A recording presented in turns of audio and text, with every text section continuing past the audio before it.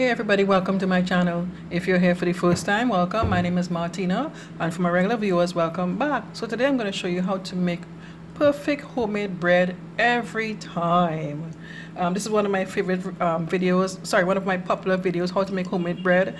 So I said, you know what, let me just kind of fine-tune that video. I was totally green to the video thing, so it was kind of like, you know, all over the place, but I got the message across and it's a very popular video. Okay, so starting off with, we have now what I need to say to as well. To get the perfect bread every time, you must have time to make the bread, because the dough needs to rest.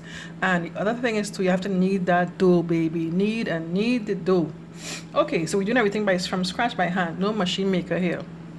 There's no bread maker here. So I have 4 cups of all-purpose flour in my bowl here already. To this, I'm going to add 2 tablespoons of brown sugar, 1 teaspoon of salt, and 1.5 this is 1.5 tablespoons of yeast, and we need 3 tablespoons of butter. But let me just mix this in together first. Of course, so the rest of this I'll have to use my hands to get in there.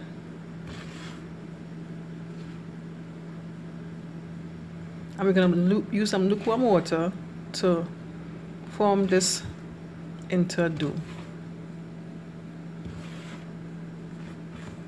Okay, so I've added my butter. So this time I'm going to use my hands to mix everything together. This recipe will yield 2 beautiful loaves of bread.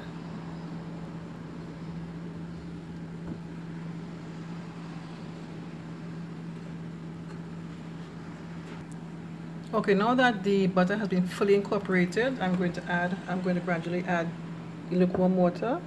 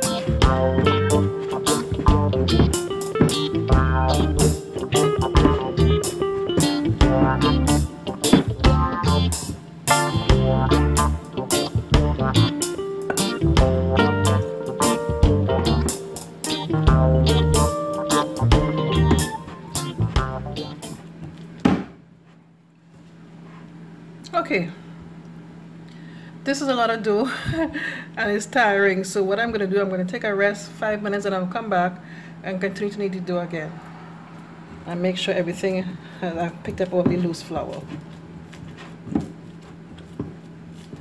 What I'm going to do next, I'm going to take some loose flour, put it in my hand, rub my hands together to get rid of all the flour that stick up in my hand.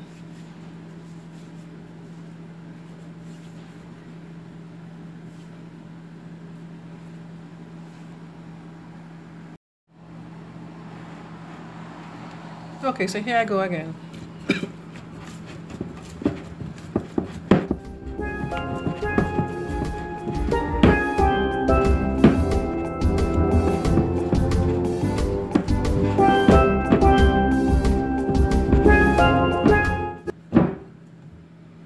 Okay, this is good enough for now. What I will do, I'll leave it for like about, let's say, 15 to 20 minutes. 15 to 20 minutes, then I'll let it rest for that time, and then I knead it again until I get the smoothness that I like.